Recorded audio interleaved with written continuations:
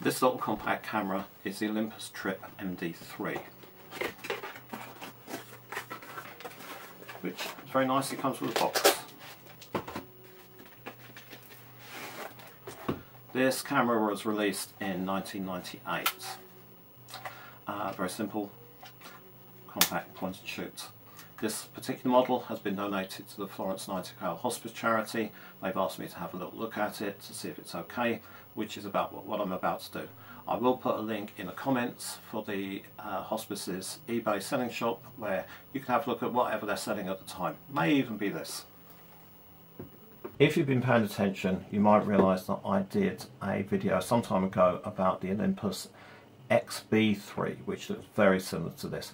I was really dismissive about the camera because I didn't really see the point of it.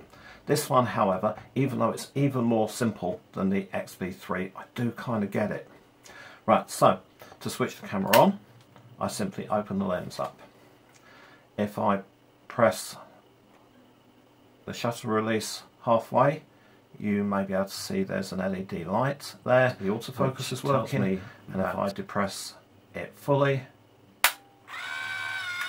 because I'm indoors, the flash gun goes off and you can hear the film advancing to the next frame. Well, there is actually a film in here, but the frame counter is here. If I want to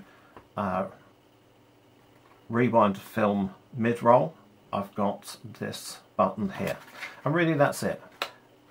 If I open it up, you'll see there's quite primitive DX coding in here. If I take a roll of film, and this one's a bit, I've wound it out a bit too far, let's wind it back. Right, so I've dropped this back in here. At least in theory. Thank you. The DX coding reads that this is a 200 ISO film. All I need to do is drag this across to the other side of the camera, and we're good to go. And that is as simple as it can possibly get. So if you're not interested in photography, but it actually looks reasonably smart, it is autofocus, unlike the Olympus Trip 35. It is auto-wind, unlike the Olympus Trip 35. And it's got a halfway decent lens on it, and of course it has the flash gun, unlike the Olympus Trip 35. Then, well, why not? Why not give it a go?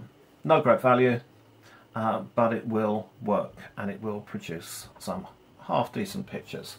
And if you are lucky enough to get one with a box, which is nice, and a strap,